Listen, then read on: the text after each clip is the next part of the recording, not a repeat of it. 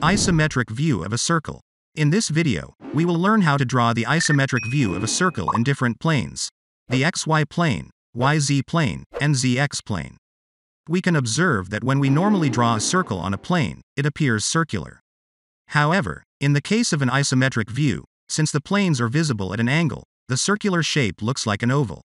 To accurately represent this tilted view of the circle in figures within engineering drawings, we follow a specific yet simple method. Let's delve into how to draw the isometric view of the circle in different planes. Consider the diameter of this circle to be 10 millimeters. This dimension can be anything, but for this example, let's assume it to be 10 millimeters. Imagine a square surrounding this circle, inside which the circle fits perfectly. In that case, the side length of the square will be equal to the diameter of the circle, which is 10 millimeters in this instance. Now, we need to draw this square on the plane where the circle is required to be drawn. The method is straightforward, so we will draw it simultaneously on all planes.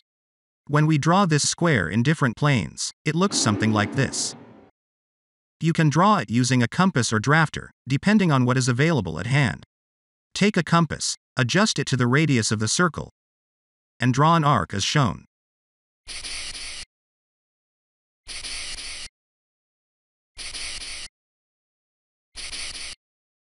After this, join these points with light lines to get the outer square.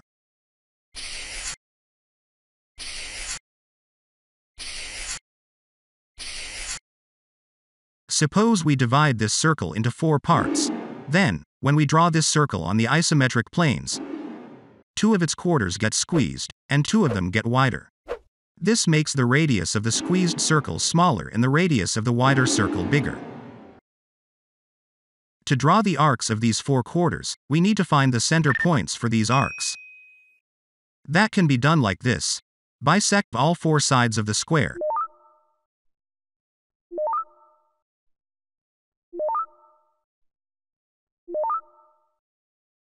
And then join the diagonals for the square by connecting the opposite corner points of the square.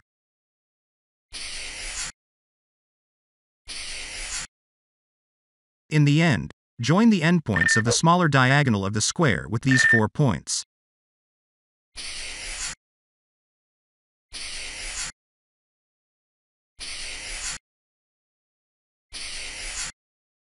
This is it. We have got the required centers for the arcs to be drawn.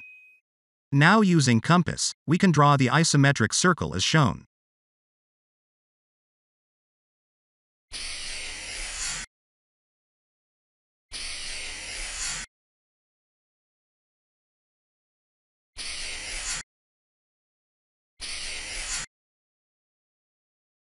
Remember the steps. Step number 1. Construct the square. Step number 2. Bisect all 4 sides of the square. Step number 3. Draw the diagonals. Step number 4. Join the endpoints of the shorter diagonal with points bisecting the sides of the square. Step number 5. Draw the arcs. I trust that this video has provided valuable insights into mastering the art of drawing the isometric view of a circle across various isometric planes. For a more in-depth understanding, consider enrolling in my comprehensive engineering drawing course available at adtwstudy.com, or simply click the link provided in the description. Don't forget to show your support by liking and sharing the video. If you're new to ADTW Study, hit the subscribe button to stay updated on all my latest content. Thanks for watching.